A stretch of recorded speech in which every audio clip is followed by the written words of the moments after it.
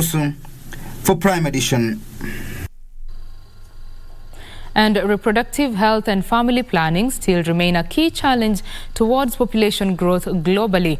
A report by the United Nations released in commemoration of the World Population Day, observed every 11th of July globally, recommends enhanced awareness on various population issues such as the importance of family planning, gender equality, poverty, maternal health, and human rights.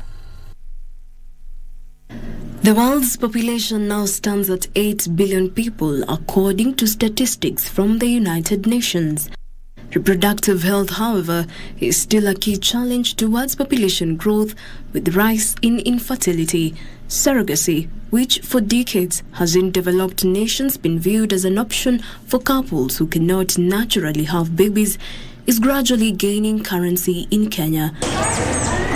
Leah Wanja Kimemia, a 30-year-old chief executive of a local interior design firm in Nakuru, describes her decision of deciding to be a surrogate mother. It was a very close family friend, and she was very desperate, getting to age day by day, years passed on, and she's getting to almost 40 years old and above, and shouldn't get her kid. She has fertility issues, and she's been struggling to get a baby. She has tried all procedures, and she wouldn't get the baby. And the only solution is someone to carry the baby for her. That is what inspired me.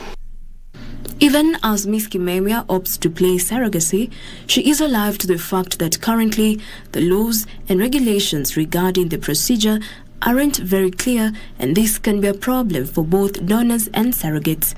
The law to address the risks that come along with the pregnancy. Let's say, for example, miscarriages. I might get pregnant and I miscarriage along the way. So what happens? Is the contract terminated? Contract law provides that you cannot make a contract of a human being. You know, that's a void contract. So although on the sides this has been happening, the courts have been interpreting that just basically as an, you know, willing parties have come and agreed on something, but it's largely unregulated, which has a number of consequences.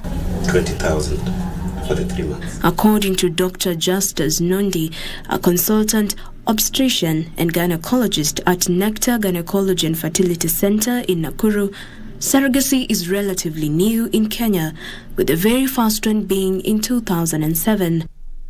He says 2 out of 10 couples in Kenya are affected by infertility, while 3 out of 10 patients visiting health facilities in Nakuru have problems with conception. That's a very big number, and it's really concerning us. In fact, the World Health Organization is seriously concerned about the rates of infertility, and there's a general push to have infertility treatment and its management anchored in primary health care. Surrogacy has, however, elicited diverse opinions from religious leaders. The position of the church would not support a bill that is contrary, or it is not right on matters of human dignity. Third party kwa Uislamu hiyo inakuwa ni haramu. Yaani a third party hawezi chukua mimba ambao kwamba ni ya watu wengine. Hata hiyo inakuwa ni yenye kuchanganya watu wawili. For Kimemia, however, all she can do is to wait for the opportunity to help a sister in distress. Jacqueline Masharia for Prime Edition.